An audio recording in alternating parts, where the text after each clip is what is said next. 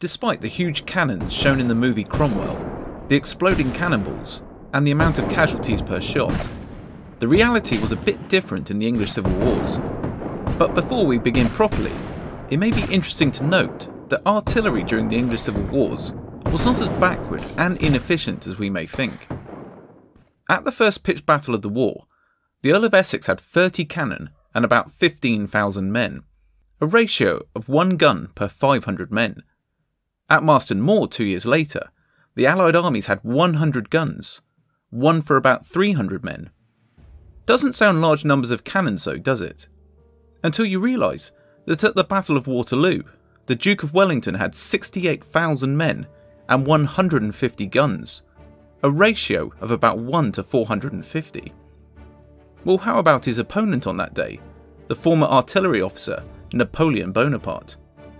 His Grande Armée at the Battle of Wagram in 1806 had 180,000 men and 300 guns, a ratio of 1 to 600, and at Waterloo, his ratio was 1 to 430. So the armies of this civil war were fielding similar ratios between soldiers and artillery as the great Napoleonic armies 150 years later. So what about the technology and the quality of the cannon? Captain Stoney of the Royal Artillery recorded how museum pieces matched up to the guns of his period, the Napoleonic Wars. He wrote, "Anyone who examines old guns in the Tower of London or in the Museum of Artillery at Woolwich may see that they are of the same genus as modern smoothbores, and even notice some specimens quite as soundly and artistically cast as any of the present century. Nay more, he may infer that our modern cast guns can scarcely be superior to the prototypes in range, power, or susceptibility to rifling." The English Civil Wars began without a professional standing army, and very few experienced officers and gunners. In 1642, the Master Gunner of England warned King Charles I of his forces' unpreparedness, especially in artillery. The king was also warned that only 4 men in the land knew how to fire a mortar. Despite the amateur nature of the artillery, its lack of experienced gunners, and its lack of numbers, it could still wreak havoc, death, and fear. Just the noise of these huge guns would be the loudest things men would ever have heard. The loudest noise they would have heard previously would be things like church bells and perhaps lightning. Like all arms of the armies at the beginning of the conflict, weapons and ammunition were in no way uniform. Cannons would be grabbed from local armories, grand houses, city foundries, castles, from aboard, and even from ships. The cannon would come in all sizes and with a huge variety of different names. However, artillery of the Civil War period can broadly be categorised into 3 groups. Those large enough to damage fortifications and so used for sieges, cannons small and light enough to be moved around a battlefield, and high trajectory pieces such as mortars. There was no standardisation even for naming the guns, since gun calibres were not standardised until 1716. 16th century guns were still in use, and foreign imports gave more variety. To add further confusion to the myriad of names, some cannons which had shorter barrels than was typical for their calibre and weight were called bastards, while drakes were shorter and lighter versions of more standard types. Cannons would have been made from several different materials. Bronze created expensive barrels, which despite the cost had advantages over their iron counterparts. The bronze could be melted at lower temperatures. Bronze could be melted down from statues and church bells. As well, it did not corrode or rust like iron does. The main advantage of iron guns, which gradually took over, was that it was cheap. Parliament had an advantage which they held throughout the war, that the great ironworks of England were in the Weald of Kent and Sussex. These great foundries had a plentiful supply of iron ore, suitable wood, and watercourses. During cannon making campaigns, as they were called, the Weald was producing between 30 and 35 cannons per week. During the reigns of James I and Charles I, staggering numbers of guns were being ordered year in, year out. In 1616, the East India Company was given permission to transport 200 cannon to the Dutch. In 1625, the Clerk of the Ordnance was tasked to provide 300 pieces for 30 Newcastle ships. It was not just the number of guns being produced, however, but also the amount of money that was being spent. One of the main producers of ordnance in the Weald was John Brown. In 1631, Brown was owed £10,250 by the government for his recent works. Its modern equivalent is about £1,865,000. And he himself had paid £12,000 over a 3-year period for licenses to export guns and ammunition. Brown's greatest challenge and triumph, however, must have been in 1638, when he was commissioned to produce all the bronze cannon for the brand new Royal Navy ship, Sovereign of the Seas. In total, 145 tons of bronze were used to make 102 pieces of varying artillery, all with roses, crowns, tridents and anchors for decoration.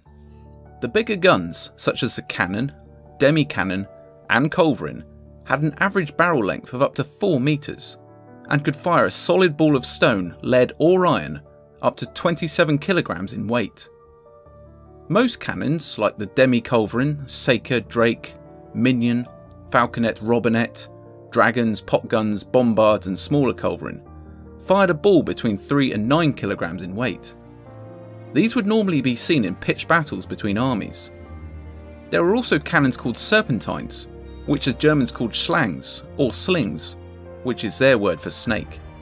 The largest gun of all, the Cannon Royal, fired a shot weighing 80 pounds, but was rarely employed because of the enormous difficulties involved in transporting it, the huge amounts of gunpowder it consumed, and its very slow rate of fire, which sometimes made it possible for defenders to repair between shots some of the damage caused.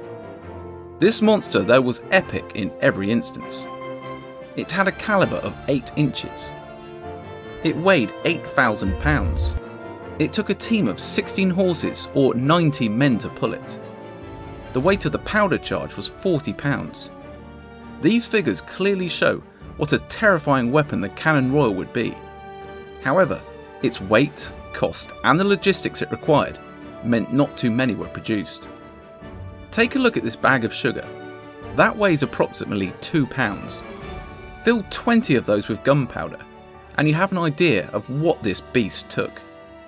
There were even weapons called, wait for it, leather guns. The barrels were not themselves just made out of leather, but strengthened by it. Soldiers returning from Europe, fighting in the 30 Years' War, had seen these strange weapons and brought the idea back to the British Isles. The idea was to reduce the amount of iron in the barrel and strengthen it with leather. The resulting gun would be a lot lighter, cheaper and easier to move over rugged terrain like the Scottish Highlands. Many guns had a range of well over a mile, but more effective ranges were about half a mile, roughly 800 yards. Well-trained crews could fire up to 15 times a minute, dependent on the size of calibre. And when firing in batteries, especially in a siege, could be fired almost continually. If not on the receiving end, these huge beasts were given nicknames by their crews like Sweet Lips, Roaring Meg, etc.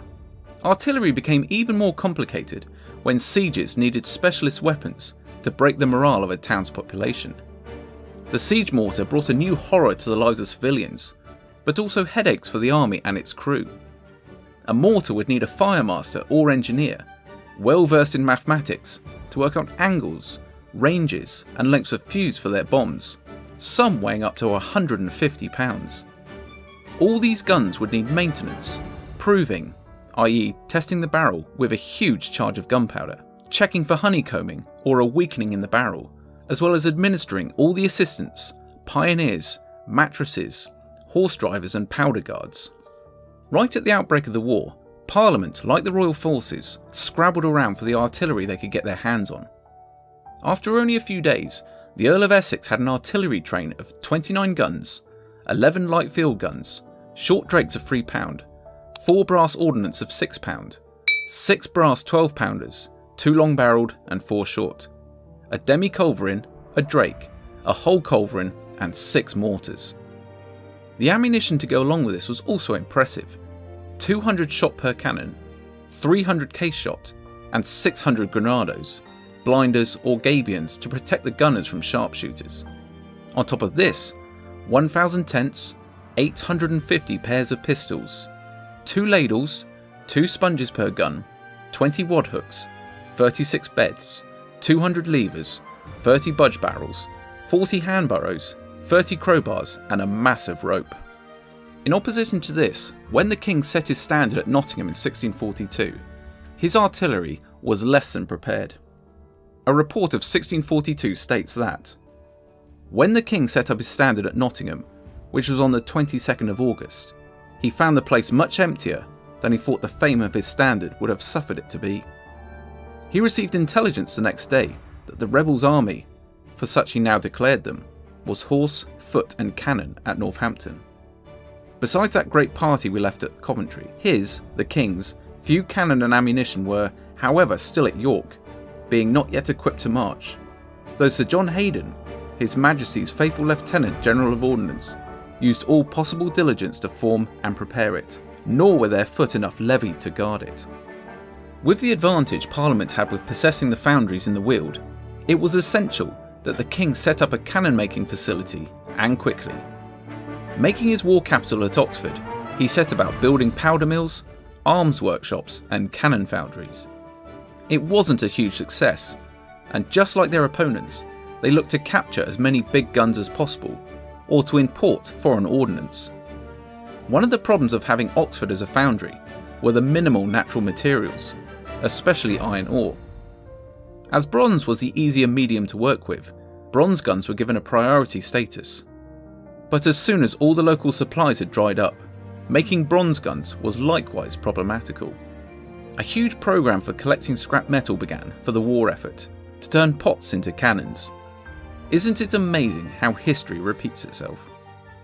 In 1643, a plan was put in place to create an artillery train of 40 guns. Even with recast guns and captured weapons, this was still a big ask for the stretched royalist resources. Even if this number was hit, a lot of these cannon were used for the defence of Oxford, and not for the field armies of the king. Parliamentary spies in Oxford constantly reported back to their masters. One spy, John Jennings, reported that the royalist forces were desperately in need of powder and shot. Another spy, Samuel Brain in 1643, wrote that 4 new pieces of ordnance have been made in Oxford, but upon trial of them yesterday, one of them broke in pieces and the others were unuseful. With so much melting down of old barrels, recasting and cannibalisation, all these efforts didn't really increase the actual number of cannon possessed by the royalists. The King's Artillery Park was kept at Magdalen College, but despite the grand title, it was a sorry affair. The new model army, a few years later, began its life with the following as an artillery train: 32 artillery pieces, 132 wagons and carts, and over 1,000 draft horses. The value of artillery is clear for all to see, in its killing ability, its effect on enemy morale, and the prestige when enemy cannon were captured. The need to protect artillery and the crews was of paramount importance, and were often given companies of firelock musketeers to protect them. Transporting artillery on 17th century roads, moving barrels of gunpowder, tons of cannonballs, tons of slow match, and all the other tools to maintain and fire the guns was a monumental task. Even getting to a battle or siege, the work was not done for these men. Defences need to be built and dug. Gabions need to be made and filled. Matrosses, assistants, master gunners, engineers and pioneers all had their role to play, a role which was fraught with danger, constantly surrounded by gunpowder and incredibly heavy guns, and animals such as horses, mules and oxen. Many were untrained for battle, easy to spook and dangerous if panicked. They would also be easy targets, as the master gunner of Lord Brooks recalled. Lord Brooks's master gunner, a marksman with a field gun, was able to cut down a whole file of enemy horse with one shot, as well as break the wheel of a gun. 5 horses were found slain together, with the legs and the arms of their riders. A cannonball, even a heavy calibre, could easily be leaving the barrel at well over 1,000 feet per second, carrying a frightening amount of kinetic energy, more than capable of ploughing through ranks of 6 to 8 men. The speed of a cannonball could even, in the 17th century, be reaching or surpassing the speed of sound. A report of the time described the passing of a cannonball. The ball breaks violently through the air that makes an awful crack and noise. Along with the animals, the crew were in danger all the time. Thomas Smith observed a gunner who was slain with the reverse of the gun's wheel, which crushed his leg and thigh to pieces. It is not difficult to see the trouble of dragging cannons around the countryside was not worth the results, since according to contemporary reports, they caused more terror than execution. These weapons sound a wonderful thing to capture. However, given the poor state of the roads, the fact that more than 40 horses were needed to pull one, and extra matroses and gunners were needed to manoeuvre and fire them, they could rapidly become more of a hindrance than a blessing. Once a cannon was in place, a safe loading procedure had to be followed to ensure the gun didn't blow up in the face of the crew. The first action would be placing a worm or screw down the barrel. This would be turned to collect any burning scraps from the previous firing. Once this was done, the barrel would need to be wet mopped to make absolutely sure there were no embers left behind. And after the wet mop, a dry mop to dry the barrel out, as moisture and gunpowder are not the best of friends. A well-trained crew would make every effort not to put their body, and especially their face, in front of the cannon at any time in the loading process. Even the direction of a gunner's hand would be vital. The wrong way round, and if the gun were to go off, the gunner could easily lose his arms. Once the barrel was dry, the gun captain would call for a charge. These could have been pre-made cartridges in paper or canvas bags, or quite commonly from a scoop. Now this may seem crazy, filling a scoop from a budge barrel with loose gunpowder, not getting an exact amount, then having to walk from the barrel to the gun with spluttering match cords around, and then tipping the scoop down the barrel. Yet this is what happened, although pre-prepared cartridges were becoming more and more common. The amount of powder again had been previously determined, and some of the quantities required are quite mind-blowing. For example, one demi-cannon required 22 pounds of gunpowder for a single shot. Once the gunpowder charge was tapped home to the bottom of the barrel, wadding was called for. This could be grass, hay, old canvas and even rope. The purpose of the wadding was all to do with windage. Windage is the effect of having a cannonball or musket ball in a musket which does not fit the barrel well. Due to the ill fit in the barrel, when the cannon is fired, a lot of the explosive force of the gunpowder goes around the ball, and therefore a lot of velocity is lost. With wadding, more but not all of the explosive force is kept behind the cannonball, giving it more velocity and distance. After the wadding came the ammunition. If shooting at a castle wall or blocks of men in the field at a distance, round shot would be used. This solid ball would be fired to skip across the battlefield to plough through ranks of men and horse. When the enemy came closer, other ammunition would be used. Case shot often consisted of iron or lead balls encased in tin canisters or canvas bags, which were then fired from smaller artillery pieces. When fired from a cannon, the ammunition would disintegrate to unleash a deadly hail of metal. Case shot would turn the cannon into a huge shotgun, blasting a wide arc of death. Even a 6-pounder could potentially fire up to 72 musket balls from a single charge.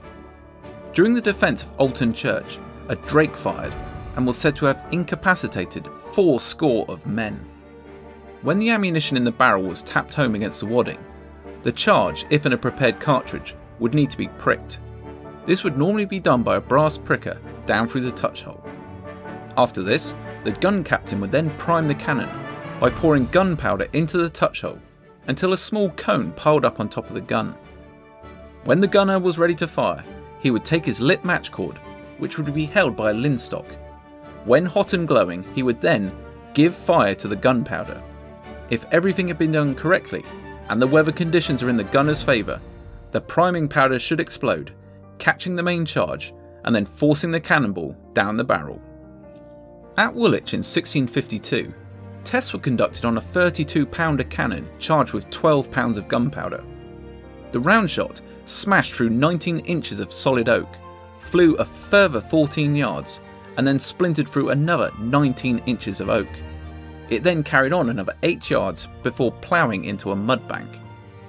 This frightening power showed the ability of a 32-pounder to be fired through both sides of a warship. The power of artillery was not only seen against warships. George Crichton describes events at the Battle of New Ross in 1643. "I did see what terrible work the ordnance have done. What goodly men and horses lay there, all torn, and their guts lying on the ground, arms cast away and strewn all over the field."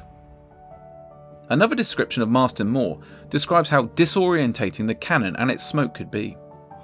The air was so darkened by the smoke of the powder that for a quarter of an hour together there was no light to be seen. But what the fire of the volleys of shot gave, I knew not whether to go or what to do. At the Siege of Limerick in 1642, it was recorded, "No one knew how to use a cannon properly to destroy a building, so instead it blew up the master gunner and his fellows." Captain Gwyn at the Battle of Newbury, "A whole file of men 6 deep with their heads struck off with one cannon shot of ours." At the Battle of Newburn in 1640, during the Bishop's War, a Scottish poet was so horrified by the effects of artillery that he penned these lines. "The Scots cannon powder and balls did spew, thundered so as though they were riven. The burnished vault and battlements of heaven, and through their bones did scud. The whisking balls made all their cheeks so smooth, they sought no pincers for to draw a tooth. Yea, legs and arms which in the air did flee, were then cut off like gibbets fearfully. The Scottish cannon so dashed them with disdain, that hips our head their skull did spew their brains." Another poet wrote about the 30 Years' War and described the effect of artillery as turning human bodies into a field of corn, perhaps a precursor of Cromwell's line of stubble and swords. Another description of the Battle of Newbury highlights the devastating impact of artillery on the Red Regiment of the trained band. "They began their battery against us with their great guns above 1/2 hour before we could get any of our guns up to us. Our gunner dealt very ill with us, delaying to come up to us. Our noble Colonel Tucker fired one piece of ordnance against the enemy, and aiming to give fire a second time, was hit in the head by a cannonball. The enemy's cannon did play most against the Red Regiment of trained bands. They did some execution against us first, and were somewhat dreadful when men's bowels and brains flew in our faces. But blessed be God that he gave us courage, so that we have kept our ground, and after a while we feared them not. Our ordnance did very good execution upon them, for we stood at so near a distance upon a plain field that we could not lightly miss one another." The view from the receiving end of cannon fire must have been impressive but terrifying. One parliamentarian, Edward Robinson, at the siege of Leven House in 1644, noted the experience as follows. "Bullets made of free stone which weighed 8 pounds apiece. They when shot forth would fly as high into the air that almost a man could not see them, and then the falling was so ponderous that they break down all where they lighted." Despite the damage these guns could do to vast blocks of men, they could also be wildly inaccurate and unreliable. A great example comes from Blackburn at Christmas in 1642. A report states, "A demi-culverin blasted away most of the night and day following. The greatest execution it did. A bullet shot out of it and entered into a house, and burst the bottom of a frying pan. After this, the royalists withdrew, that they may eat their Christmas pies at home." Writings at the time would also mention the importance these great pieces of ordnance held for both sides. After a hard-fought victory, Thomas Fairfax wrote a report to his superiors. "Of prisoners, we have taken 450, to whom, since we have no means of housing nor feeding them, I must tomorrow offer freedom of their parole, not again to take up arms against the forces of Parliament." He also reports on what equipment was captured, including 14 barrels of gunpowder and much ball, a great store of muskets which shall serve us well, 2 demi-culverin with some store of 9-pound shot. It was not just in pitched battles, however, where cannons played a critical role. In the English Civil Wars, castles, grand houses, towns, ports and cities were all under siege, where bigger guns, mortars and different tactics were required. But like the armies at the start of the war, siege warfare was incredibly amateur in 1642. In the reign of Charles I's father, King James, a review was commissioned on the preparedness on the forts of the kingdom. It was not a glowing report. It is well worth the remembrance and consideration that whereas we have many blockhouses and castles upon sundry parts of our coasts, where the most easy places are for an enemy to land, and make descent the which strengths, although they be not fashioned according to the modern fortifications, not of so good defence, yet are of some stay, when occasion requires, having also in them good stores of ordnance and allowance for munition, for soldiers and gunners. But so it is, that the most of many of them are so strangely fitted with captains and soldiers, that on the least alarm or sight of an enemy, they would for fear play least in sight, or through ignorance of martial affairs, do little good if they were present. But the outbreak of war kick-started siege warfare and the science of attack and defence. Towns and cities of strategic importance would have bastions added, forts, sconces built, ditches dug, and the straight flat walls of castles strengthened by earth embankments to soak up enemy artillery. In many towns, it was common for old Henrician or Elizabethan defences to be redug instead of brand new defences added. Some of these projects were a Herculean task. To stop a common musket ball, it was believed you needed about a foot of packed earth. To stop a cannonball, on the other hand, what was needed was a shoulder of defence. These shoulders would be up to 11 foot high and up to 23 foot thick. These sconces, even small ones, would need wood to be cut for revetments and platforms, gabions to be created and filled, branches, thorns and stakes in place to impede infantry. As in many wars, this type of work was often done by willing or unwilling civilians. A parliamentary pamphlet showed how joyfully the population of London went to the task of this back-breaking work. Women, children, men and higher classes, all it seemed, rolled up their sleeves and got their hands dirty.